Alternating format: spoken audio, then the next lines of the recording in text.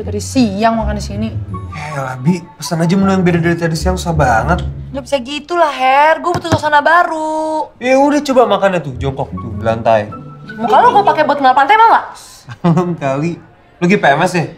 Buckle up guys. Temen guys, lo tau kan kalau misalnya cewek nih lagi PMS, kayak gini nih. Tunggu. Kayak gini tuh kayak gimana ya maksudnya? Ya kayak gini marah-marah mulu. Gue napas aja bisa dibacok kali. Don't give her any idea. Guys, kita nggak jadi mesen ya? Gue udah lapar banget nih. Stop ngait-ngaitin emosi perempuan sama PMS. Geng, ini kenapa sih? Ruby tuh paling gak suka kalau cowok udah ngait-ngaitin sesuatu ke PMS. And why is that? Karena cowok gak pernah ngerasain kan PMS tuh rasanya kayak gimana. Setahu gue sih, cewek kalau lagi PMS jadi lebih gampang marah. Tapi ini Ruby beneran lagi PMS? Enggak sih, kayaknya baru selesai kemarin. Oke, I'm gonna stay out of this. Gue ngerti kok kalau lagi PMS. Go ahead, you can blame your PMS. Oh gitu. Jadi kalau misalnya sekarang gue tabrak lo pakai mobil perata aspal boleh ya? Sorry, gue lagi PMS. Ya nggak gitu juga kali.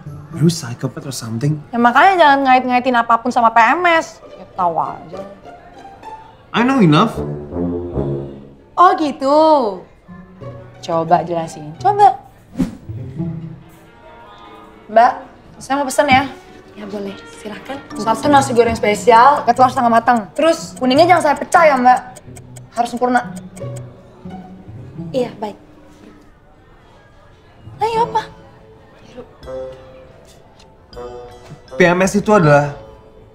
PMS adalah sebuah fenomena di mana hormon cewek itu bergejolak. Jadi bawaannya pengen marah-marah mulu nih kayak lo sekarang. Ya orang marah-marah tuh karena dibikin kesel kali. Lah, ini lo marah-marah? Ya lo bikin kesel. What did I do, Bi? Ya lo gak deketin gue, senewan sama PMS. Emangnya gue gak boleh punya emosi sama PMS?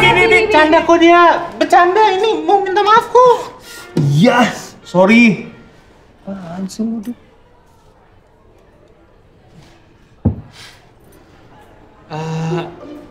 Guys, mending abis ini kita main bowling yuk.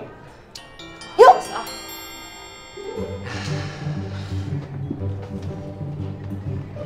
Ini nasi gorengnya.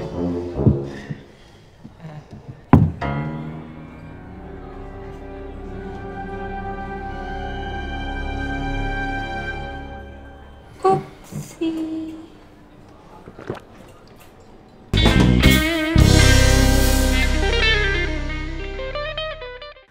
Jangan lupa buat subscribe di channel kita ya. Bakal ada challenge dan games juga episode terbaru dari Neo Batavia. Terus jangan lupa juga buat nyalain notifikasinya ya supaya tahu kalau misalnya setiap kali ada video-video yang baru kita bikin.